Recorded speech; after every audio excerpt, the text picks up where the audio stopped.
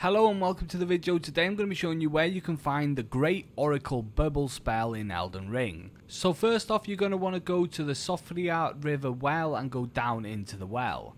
When you do, you want to travel to the location we're in here, which is the Siofra River bank. And the next thing we need to do from here is travel up top using a teleporter that is in the area.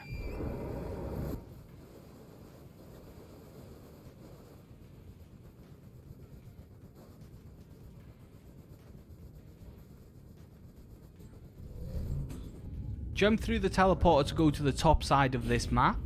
It's just all the way up here. So once you spawn up top, you just want to jump on your horse. And this next part is probably the trickiest part of the whole thing. Personally, I like to lure these guys out a little bit so I have a bit of space. But you can see the ball in the back that we need to break. So we just need to lure these guys out, and we're going to go for that ball in a second. Alright, I think that's enough. I'm going to go for it.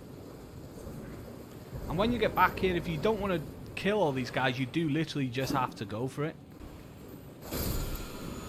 And there we go. We've managed to get it. And let's get out of here. The Great Oracle Bubble spell. I'm going to leave that one there. If you like the video, subscribe if you want to see more. Thanks for watching as always, and take it easy.